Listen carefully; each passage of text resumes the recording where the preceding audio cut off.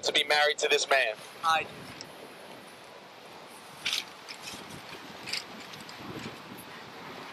Step back. Should I have them step back? Step, a couple steps this way, yeah. Thank you. You guys can have your seats.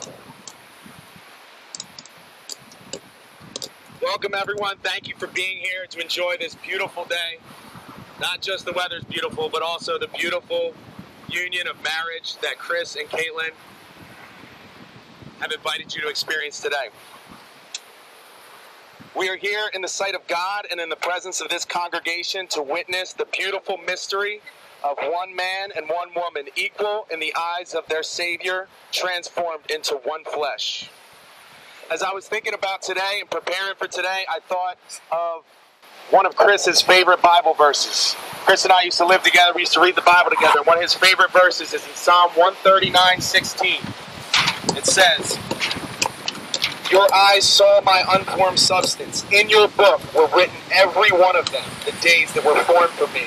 As yet, there were none of them yet." And so, God has had a plan for Chris. He has had a plan for Kaitlyn their entire lives. And we praise him that part of that plan was bringing them to faith in their Savior, Jesus Christ, and also bringing them together in the covenant of marriage. So, I want to ask you guys these questions. Chris, do you take Kaitlyn to be your wedded wife, to live with her after God's commandments in the holy estate of marriage? And will you love her, honor her, and cherish her so long as you both shall live? He said, I do. Kaitlyn, do you take Chris to be your wedded husband, to live with him after God's commandments in the holy estate of marriage? And will you love him, cherish him, and submit to him as to the Lord, so long as you both shall live? What we are witnessing today is a beautiful, beautiful thing. Contrary to what many in our culture believe these days, marriage is a beautiful gift from God. It's a good and perfect gift that God gave even before the fall. Before everything hit the fan in Genesis 3 and sin came into the world, God instituted marriage in Genesis 2. It is a beautiful gift from him, of two becoming one. God views marriage so highly that he chose to use it as the illustration to show Jesus Christ's love for his people, the church. Christ is the true bridegroom, and the church is his people. And today, we are experiencing an amazing ceremony of two becoming one. And even in the bigger picture, we are experiencing a foreshadowing of the ultimate wedding, where God's people, the church, will be presented to their bridegroom, Jesus Christ, without spot, wrinkle, blemish, or any such thing. We have the perfect bridegroom, Jesus. He is with us in plenty and in want, in sickness and in health, all the days of our lives, and he will never leave us or forsake us. Chris and Kaitlyn, it is him, Christ, that you must look to if you are going to have a thriving marriage that lasts. Let's look to Christ now through his word. The scripture reading will be Philippians 2, 3 through 11. Do nothing from selfish ambition or conceit, but in humility count others more significant than yourselves. Let each of you look not only to his own interests, but also to the interests of others. Have this mind among yourselves, which is yours in Christ Jesus, who though he was in the form of God, did not count equality with God a thing to be grasped, but emptied himself by taking the form of a servant, being born in the likeness of men, and being found in human form, he humbled himself by becoming obedient to the point of death, even death on a cross. Therefore, God has highly exalted him and bestowed on him the name that is above every name, so that at the name of Jesus every knee should bow, in heaven and on earth and under the earth, and every tongue confess that Jesus Christ is Lord, to the glory of God the Father. In this passage, I believe, are some of the most important instructions for all of us, but especially for Chris and Kaitlyn as they embark on this journey together and commit their lives to each other today. In that passage, We are called to have the mind of Christ, which is humble and selfless. We are called to do nothing from selfish ambition, but look to others' interests instead of our own. Selfishness can and will ruin a marriage. If both partners or just one is selfish, things will not go well in a marriage. Chris and Kaitlyn, God is calling you this day to commit to a life together of doing nothing from selfish ambition and counting each other's interests and each other as more significant than yourself. That's a hard thing to do. That's not the way we're wired as human beings. And if you want proof, you can meet my daughter Evangeline. She's 1 year old. She's over there. And we didn't have to teach her to be selfish. She's wired that way. I'm wired that way. You all are wired that way. So how can I stand here and ask Chris and Kaitlyn to do nothing from selfish ambition or empty deceit and to count each other more significant than themselves? How can I call them to do that? And how can they do that for the rest of their lives?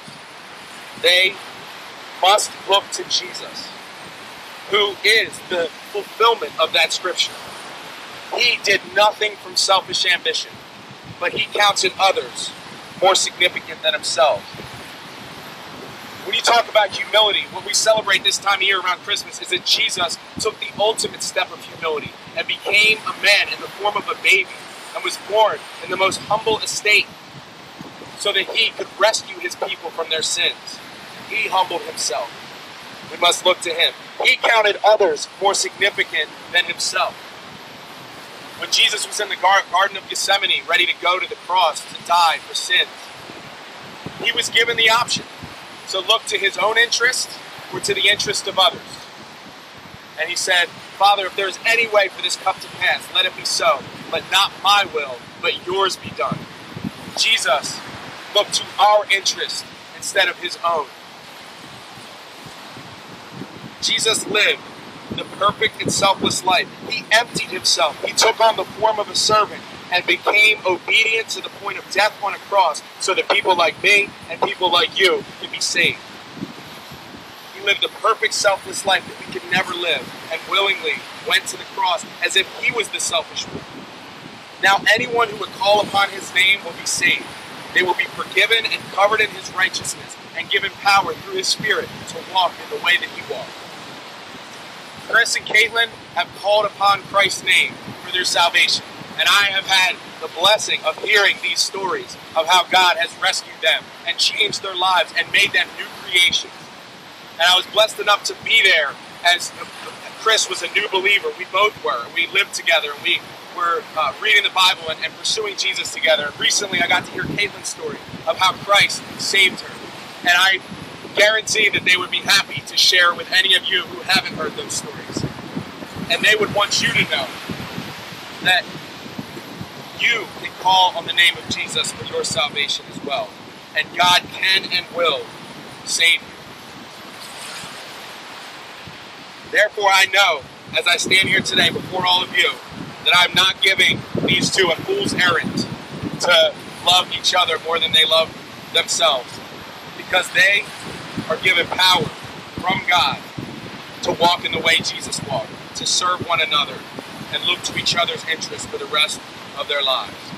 Chris and Kaitlyn, I charge you to daily look to Jesus and point each other to him as your Savior who gave himself for you, as your example to walk in his footsteps, and as your power through his Spirit to selflessly walk in the way he walked. Chris and Kaitlyn are going to exchange their covenant vows. So Chris, you can repeat after me. I, Chris, take you, Kaitlyn,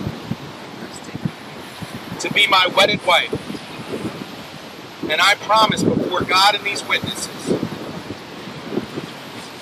to be your loving and faithful husband, in sickness and in health, in plenty and in want, in joy and in sorrow, as long as we both shall live. Kaitlyn, repeat after me. I, Kaitlyn, take you, Chris, to be my wedded husband. And I promise before God and these witnesses to be your loving and faithful wife,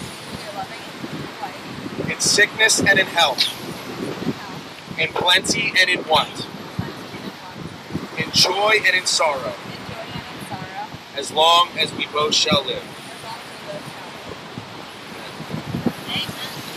Next, Chris and Kaitlyn are going to exchange their covenant rings. So, Chris, do you have a symbol of your covenant love?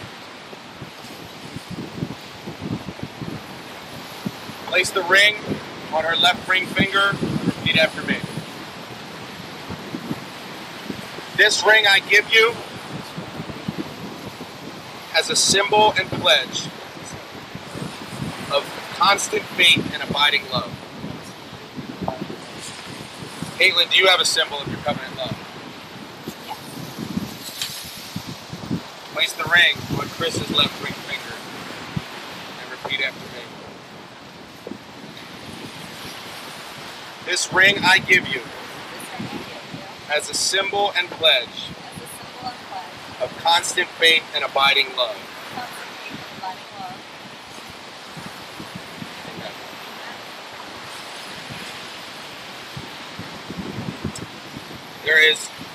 We're going to pray, and then we have one last thing to do. So let's go to the Father in prayer. Lord, we thank you for this beautiful day. We thank you for the beautiful gift that you give in marriage. We thank you, Lord, for our ultimate bridegroom, Jesus Christ, who humbled himself and looked to our interest to deliver us from our sins. We thank you for Chris and Kaitlyn, and that we get to experience this chapter in the book on their lives that you have planned and you have ordained.